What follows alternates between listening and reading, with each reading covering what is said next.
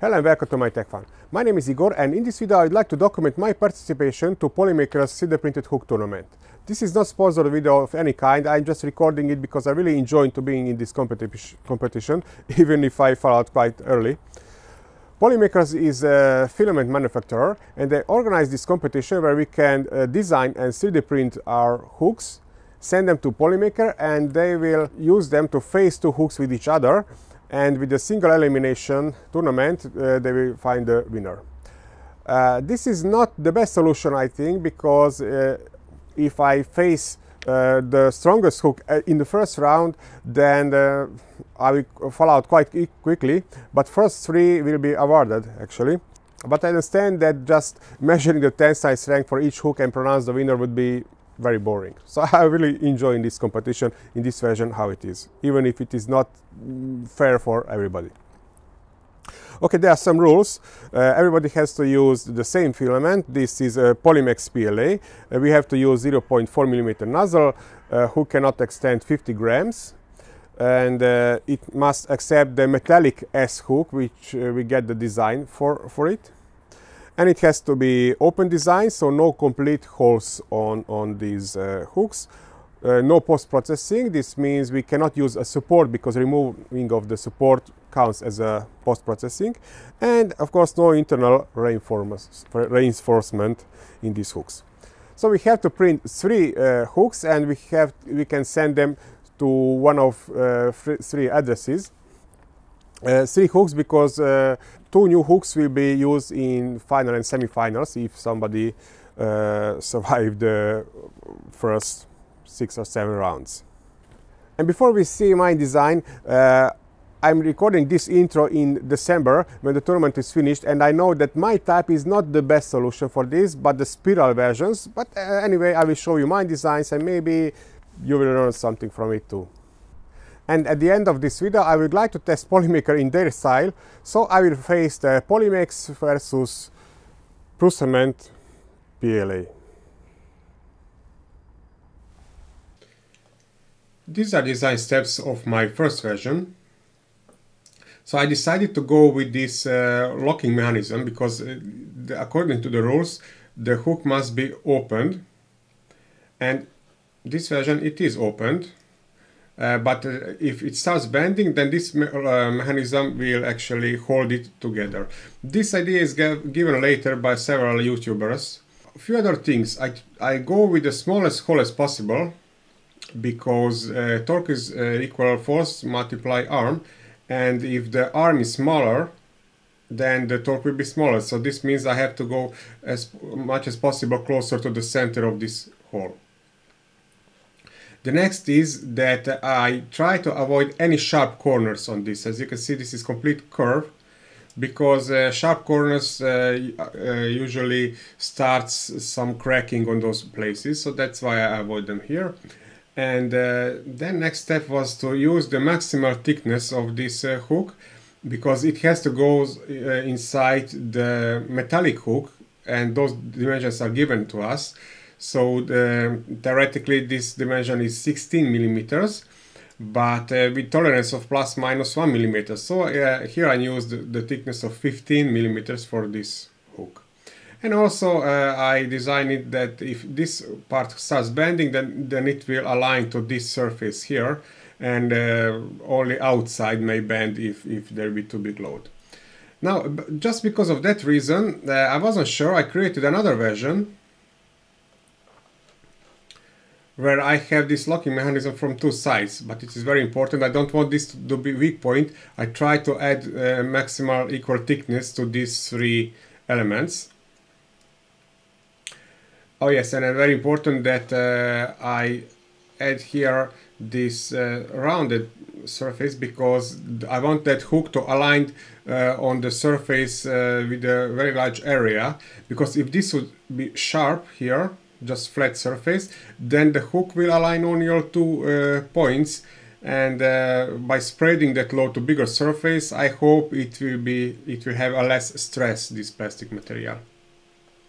And the final mess, I wasn't sure how big it should be. I was experimenting with the size and importing it into Slicer, and because there in the Prusa slicer or even in Cura, it can estimate how much filament will be used in meters, or if you enter correctly the density of the filament, then in the grams. Since I wasn't sure which version to use, I printed this one until I was waiting my PolyMax to arrive. But I was printed it only with the 2 perimeters and only 20% of infill. And let's see those tests. This is approximately the half size of the printing, and that low infill percentage is visible here. I used the textured printing beds so they pop up very easily. And it is much faster for printing. The weight is a little bit more than 15 grams only. I have some metallic hooks for testing, but they cannot fit here. But just to be sure that it will fit in the Polymaker's testing hook, I 3D printed one with the given dimensions. So it has to slide in and then turn the hook. So I improvised some testing hook. This hook will be somewhere here. So I started with the first version, and it fared at approximately 45 kilograms. This video is speed up 2 times.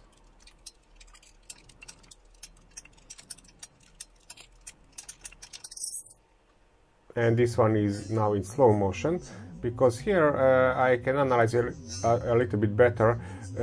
I can see those white marks, that's deformation of the plastic. So here I expect that probably here it would break the real one for high load. And this is how it looks like. Okay, this is the second version now, and it fared at approximately 62 kilograms. And again, this is in slow motion, and here it wasn't so easy to notice those white marks. And anyway, I decided to use this version, of course.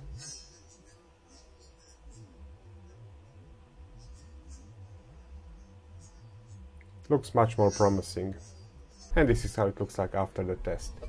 In the meantime, my Polymaker PolyMax PLA arrived. I like these plastic bags because when I finish the printing, I can put some silica gel and I can use them as a spool holder. I printed everything on 220 degrees Celsius to get better layer adhesion. If the load is not equal, then the layers will help each other a little bit better.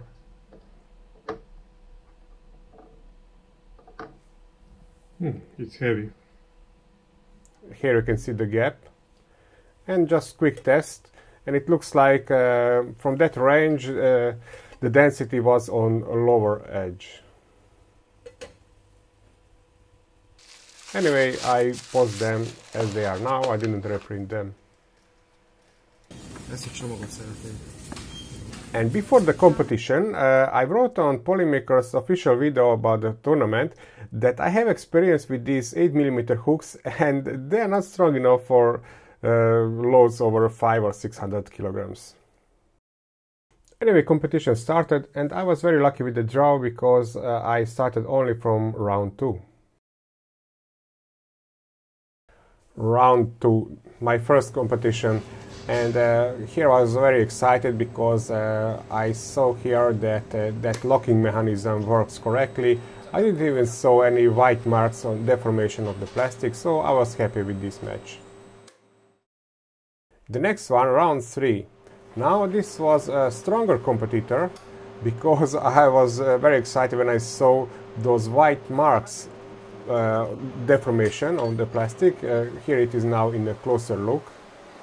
So it was really on the edge of the load. And round 4. In this competition I was against a spiral version of the hook, like a Slinky. Here, yes, I saw those deformations and very strange break. It was shared. And if you take a notice that here they didn't use a regular hook but changed for the chain locks, with a different diameter, and I don't have that advance of my design. Now a few words about my opponent. This design is something like a Slinky or some kind of spring, and this was really on the edge of the rules because it says no post-processing is allowed. And I'm pretty sure that Slinky cannot be printed without supports or without separating spiral with some sharp object. For example, 3D Printing Nerd did something similar, and definitely this looks like a post-processing to me. In round 3 it slapped down from the S hook, and then they replaced the hook with the chain link, and after this it was not a question that this white hook will win this match. And it also resulted a lot of discussion in the comments of the competition videos.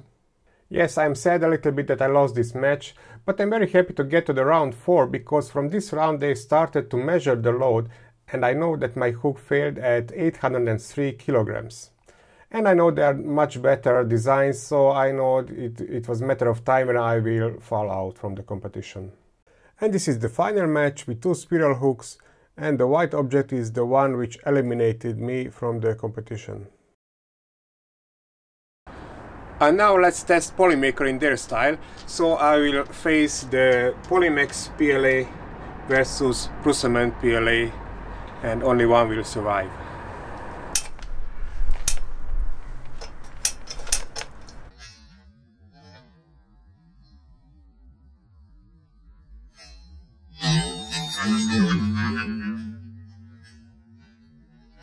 Now let's repeat this test, but this time Prusament is up and PolyMax is down.